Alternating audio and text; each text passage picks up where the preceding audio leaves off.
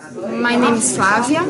I have 29 years and I was diagnosed with metastatic breast cancer 2 years ago. 1 week after my birthday, and now I'm here, live with Li-Fraumeni Syndrome. Now I'm in a third chemo treatment or protocol with doxorubicin, and the Li-Fraumeni showed me that I am better than cancer or any disease. I'm going to the gym every day and work like a normal person. That's right. And I have a big family.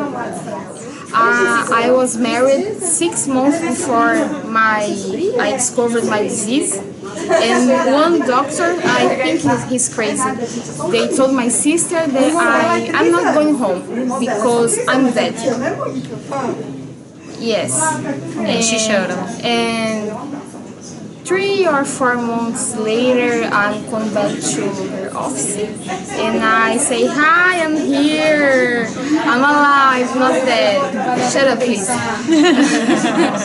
And it's a disease like any other, day after day, with a night to sleep. Yeah. Between the days.